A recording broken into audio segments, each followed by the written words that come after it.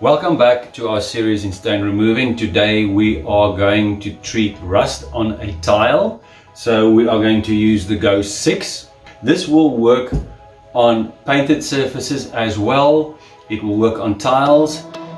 You will have sandstone tiles sometimes on patios which are a bit more porous. We would like to see what happens with that. So if anyone purchases product and tests it on that, we'd love to have a video from you guys. Or if we find one on our Go, we will put that on our channel as well. So follow me and we'll show you how quickly this works.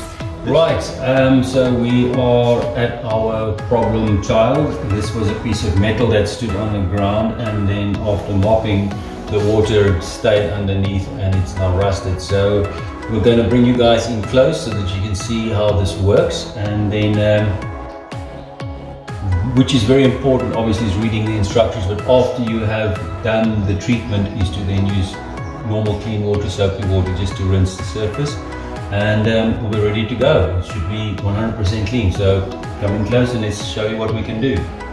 Right, so we've got a stain there. I'm going to take and use it neat, drop it onto the stain,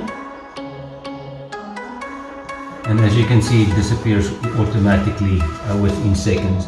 I'm going to take a cloth and just lightly rub over the stain, and you can see it disappears immediately.